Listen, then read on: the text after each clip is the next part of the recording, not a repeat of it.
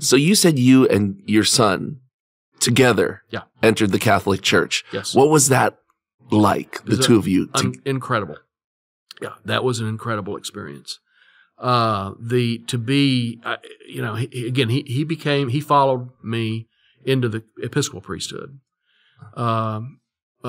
He went to A&M for his undergraduate work, and then went to the same seminary that I went to, and then became an Episcopal priest and was assigned to a couple of parishes before he was with a younger group of clergy in Fort Worth, the Episcopal Diocese, who were also working together to come into the Catholic Church, you know. And so he was part of that whole group, and it just happened that we were in the same sort of cadre of priests, or seminarian, and then becoming priest, being ordained together at the same Mass. And there's a wonderful story I heard that when our dossier, our file, if you will, was sent to Pope Benedict for his approval, once our formation was completed, once we, you got to go through psychiatric evaluations and oral canonical, or oral tests and all this kind of stuff. Background checks and all of that. That you've got your theology correct and that you're up to speed to be a Catholic priest, academically and otherwise. I would think the scrutiny would be a little more. It's a little more. It can be in certain areas. It's a little intimidating, even as somebody as old as I was, but it was intimidating. I felt like a kid again.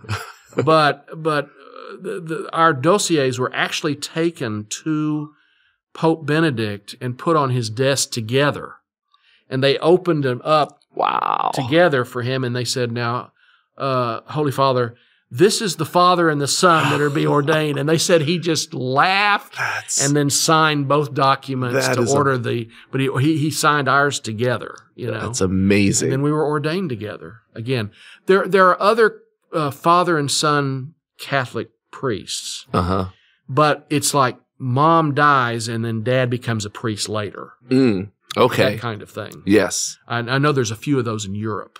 Okay. I don't know in the United States, there may be. I don't know. But being ordained in the same Mass, that's a different animal.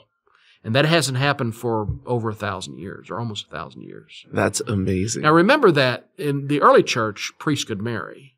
Yes. Yeah.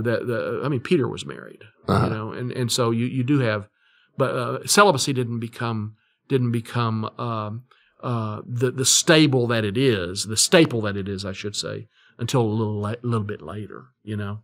But the fact is that to be ordained with your son, I remember being interviewed by the Associated Press, just like this. Yes. And he was right beside me, and we were being asked all these questions. And it was surreal. I'm sitting there with my son, talking about being ordained a Catholic priest. It's a wonderful gift. And I have to say, I'm prejudiced. He's a fine priest. He's done very well at Our Lady of Walsingham.